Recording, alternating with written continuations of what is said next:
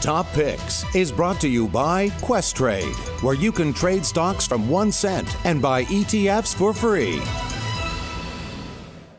David's first top pick is Texas Instruments. So as I mentioned off the top, we invest in themes, leadership themes, and one of our key themes is the Internet of Things.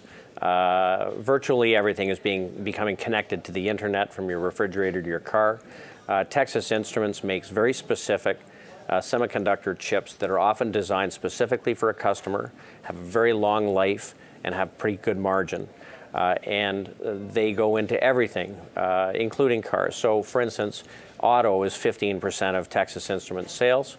But the content likely over the next 5 years of semiconductors in cars will double. As they have much more sophisticated entertainment systems and, of course, automated driving. So there's one example. And so if you believe that the Internet of Things is going to continue on the path that it's on and maybe even accelerate, then Texas Instruments is a great way to play into that theme, as they have a very broad, diversified set of clients that are buying a broad array of semiconductors from them. Okay, you have another technical name or technology name, Oclaro. Okay, so let me frame this. First of all, small and mid-sized companies are now outperforming large-sized companies in this market. We believe we're in a new, longer-term bull market for equities.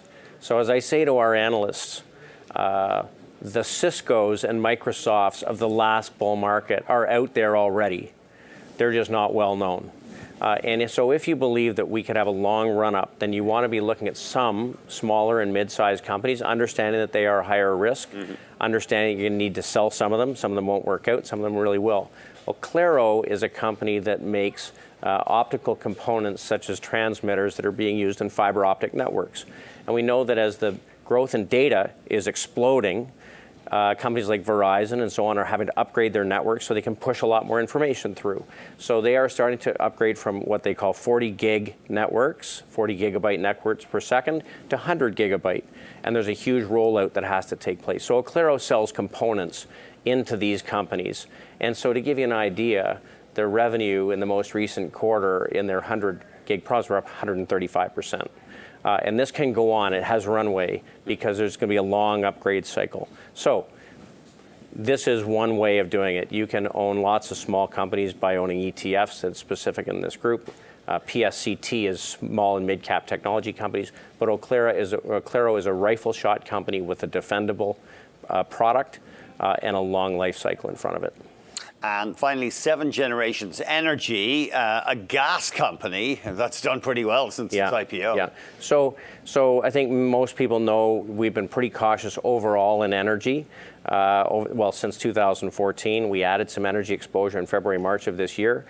We like to try and find the companies that are able to get through a really tough market intact, in a strong position, and able to take advantage of it. 7Gen, a very low-cost finders and lifters of gas. They bought Paramount, and of course they've had great assets for Paramount. Assets for Paramount, and they've had great success in taking those properties and adding significant low-cost production.